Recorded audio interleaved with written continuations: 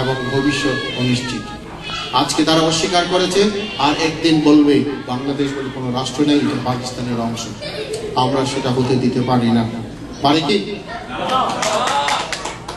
তাহলে প্রশ্ন আসছে, আর কত উদ্যত্ত চলতে দেওয়া যায়? এই মাত্র কয়েকদিন আগে, আমার মনে হয় সপ্তাহ দুয়েক আগে, আরেক রাজাকার, কুখ্যাত রাজাকার সালাউদ্দিন কাদের চৌধুরী কোর্টে দাঁড়িয়ে বলল, I am proud to B রাজাকার। What a shameful act! যে স্বাধীন বাংলাদেশের রাষ্ট্রের বিচারালয়ে দাঁড়ায় সে বলে, I am proud to B রাজাকার। তাহলে আমরা যারা মুক্তিযোদ্ধারা রক্ত দিয়ে স্বাধীন করেছি সেই দেশকে, আমাদের করণীয় কি? আজকে গভীরভাবে চিন্তা করতে হবে।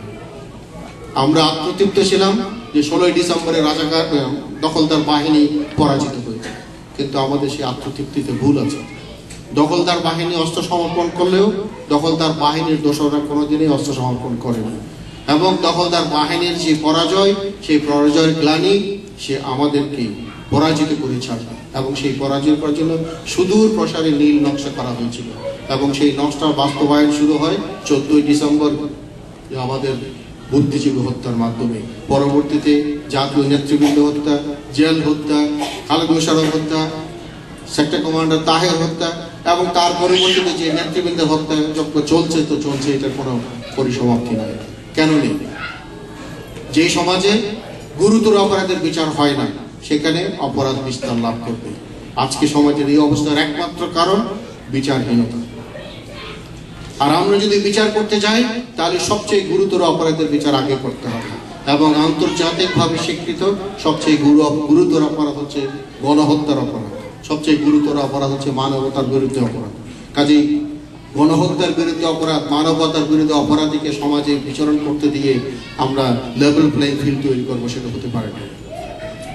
কাজেই মুক্তিযোদ্ধাদের, মুক্তিকামী দেশপ্রেমিক জনগণের এবং মুক্তিযুদ্ধের সপক্ষের সকল শক্তির আজকে একত্রিত হওয়ার উপযুক্ত সময়।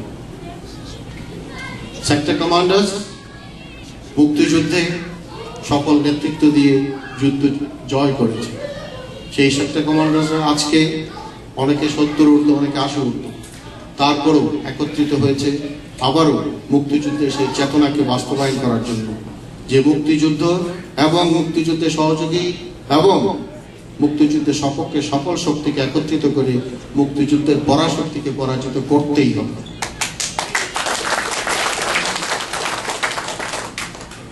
আজকে সেক্টর কমান্ডার্স ফোরাম দেশের প্রত্যেকটি অঞ্চলে, এখন রংপুর থেকে কক্সবাজার, শেষ কথা এটা বলবো, যুদ্ধ অপরাধের বিচারের দাবি অনেকবার উপস্থাপিত হয়েছে, অনেক আন্দোলন হয়েছে, কোন আন্দোলন কোনো পথে গিয়ে থেমে গিয়েছে, আমরা সফলতা পাইনি। এইবার সেক্টর কমান্ডার্স ফোরাম সকল সেক্টর কমান্ডারদের নিয়ে এগিয়ে এসেছেন। এইবার আমাদের বিফল হওয়ার কোনো উপায় নেই, কোনো অবকাশ নেই। এবার আমাদেরকে সফল হতেই হবে। কাজেই আপনাদের সক্রিয় সহযোগিতা, সমর্থন, এবং আমি বলেছি আপনি নিজের ক্ষেত্র থেকে এই যুদ্ধ অপরাধের বিচারের দাবিটিকে আরো প্রচার করবেন, প্রসার করবেন এবং সক্রিয় থাকবেন, এই আশা করি। আমি বিদায় নেওয়ার আগে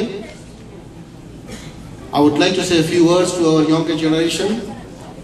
First of all, I would like to convey my deep appreciation to the feelings that you have shown here at this stage today. It is admiring, and I salute you. Please remember, you are a citizen of a very proud nation.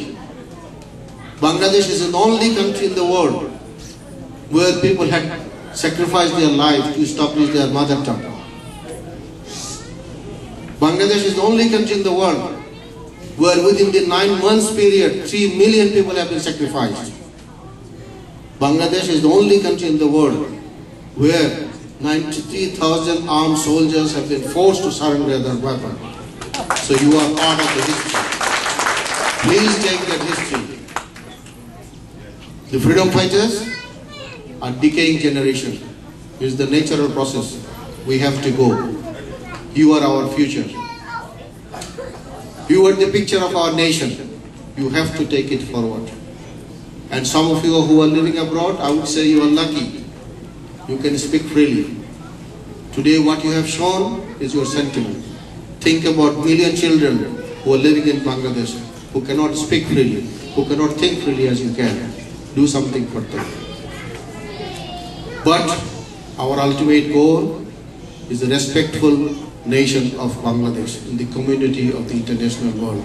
It is you who will establish Bangladesh, and it is you who will establish the Bangladesh in the true spirit of the liberation fighters who sacrificed their life. And I wish you all the best. Thank you very much. সবশেষে যে কথাটা না বললেই নয়, মুক্তিযুদ্ধ, সকল মুক্তিযুদ্ধের প্রাণে একটি বাণী ছিল, একটি ধ্বনি ছিল, যেই ধ্বনি দিয়ে মুক্তিযোদ্ধাদের রক্ত প্রবাহিত হতো, সাহস সঞ্চয়, এবং যেই ধ্বনি পেলে সেই দখলদার বাহিনী আর তার দোসররা ভয়ে কাঁপত। সেই ধ্বনিকে ফেরত আনতে হতো। সেই ধ্বনি ছিল জয় বাংলা। আমাদেরকে দেশকে আবার করার জন্য সেই ধ্বনি আবার আনতে হবে এবং বুঝতে হবে এর মাহাত্ম্য। আমি জয় বাংলা।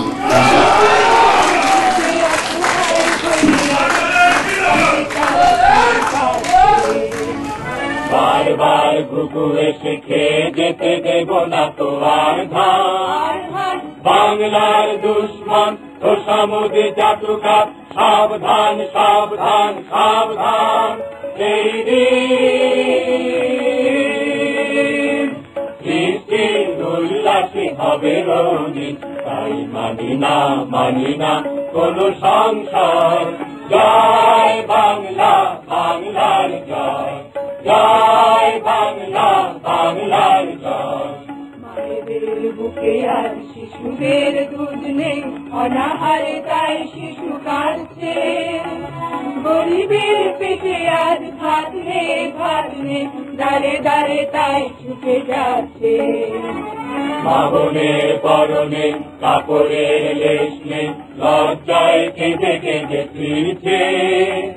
ওষুধের অভাবে প্রতিটি ঘরে ঘরে রোগে শোকে ধুকে ধুকে মরছে। অন্ন চাই, ভাত চাই, বাঁচার মতো বাঁচতে চাই। উপস্থিত সুধীবৃন্দ, প্রথমে একটি কথা আমি না বলে পারছি না, সেটি হচ্ছে কালকে গভীর রাতে আমরা যখন এসে পৌঁছলাম, তখন যে উষ্ণ অভ্যর্থনা আপনারা আমাদেরকে দিয়েছেন, আমাদের তিনজনকে এবং আমাদের দুজনের পরিবারকে, সে অভ্যর্থনা আমরা কোনোদিন ভুলব না। এর জন্য আপনারা যে আন্তরিকভাবে এবং যে ভালোবাসার সাথে আমাদেরকে গ্রহণ করেছেন, তার জন্য আমরা সত্যি আপনাদের কাছে কৃতজ্ঞ। আপনাদের আমি আমাদের সবার পক্ষ থেকে আন্তরিক ধন্যবাদ এবং কৃতজ্ঞতা জানাই।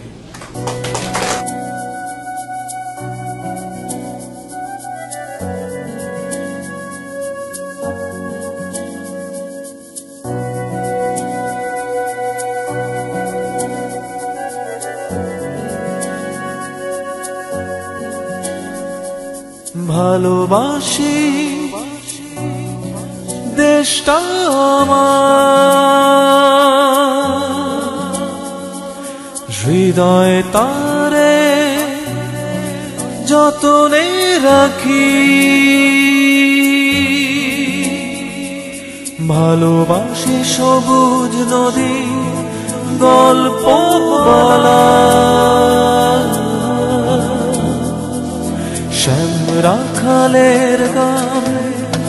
ভালোবাসি শ্রাবণ আকাশ মেঘে কিছু অভিমান। ভালোবাসি